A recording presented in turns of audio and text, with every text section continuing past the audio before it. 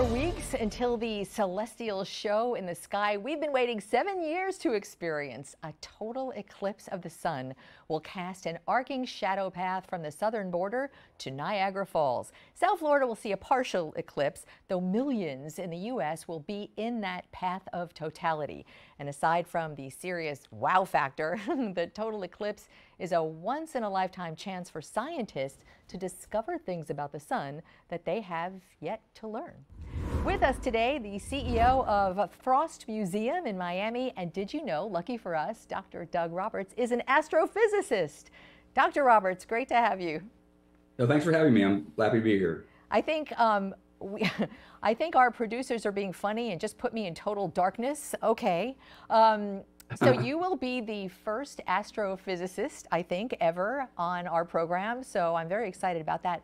So I will say, I went to the total eclipse to cover it in 2017, and it was so cool, cool factor high. But I want to hear from you as what kind of scientific opportunity this year, next month, is going to be.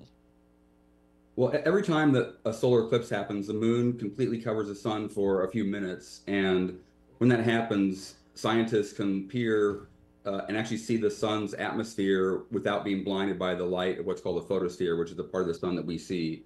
So when that happens, that chance alignment, we have the ability to explore the sun's atmosphere in ways that we can't, most of the rest of the time when we observe the sun. How do you do that?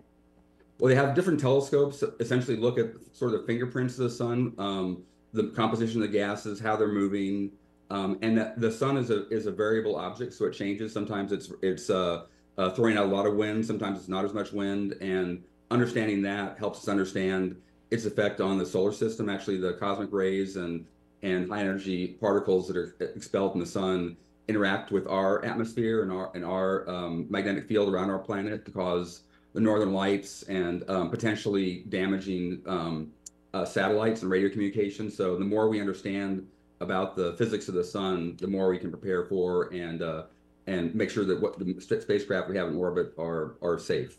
And so you can't do that unless the sun is blocked? Some observations can be done with spacecraft. They're actually in orbit around the sun, but other observations really need that you to block the light of the photosphere to see, because you said you saw the eclipse in 2017. So if you see it with your eyes, you see it just looks totally different. And it's that difference that allows you to see that kind of, it's called the sun's corona, that is really impossible to see with the brightness of the photosphere. You know what I thought was really interesting about this year? NASA and some of the research groups probably that you're talking about are relying on sort of citizen scientists to do some of the research. So they'll be relying on what, like lay people's camera shots or video, and what will they be looking for there? What good will that do? Yeah, so there's a citizen science project that NASA did in 2017 eclipse, and they're doing it again this year, where anybody who's observing the eclipse can take photos of it and upload it through a website at NASA where NASA scientists will then be able to again look at the eclipse as it moves across the planet. So if NASA were to set up a telescope and observe one location, they would get a great shot from that location, but that only lasts for a few minutes, and then that the shadow passes to another location. So if we can have citizen scientists, which is basically everybody who has a smartphone looking at the eclipse during the moment of totality along the eclipse path, then they can capture all the information to get a better understanding of what the phenomenon is going on. You know, when we were there, we actually chose Columbia, South Carolina last time. I know you can't see your television, but Darby, our director, has put me in total darkness. He has put me in an eclipse. Okay. So when we were there in Columbia, in the path of totality was, I think, 2 minutes and some change. And that was certainly enough time to, feel the kind of lavender aura and hear weird bird chirping, and for everyone in the field with us to sort of gasp in the glow. But this time, it's going to be a bit different. Totality is actually 4.5 minutes, almost twice. And Yes. There are some other changes too. The moon is closer to the Earth. But talk about what's different this time. Yeah, so basically the moon goes around the Earth in not quite an exact circle. So sometimes it's closer to the Earth during an eclipse, and sometimes it's further.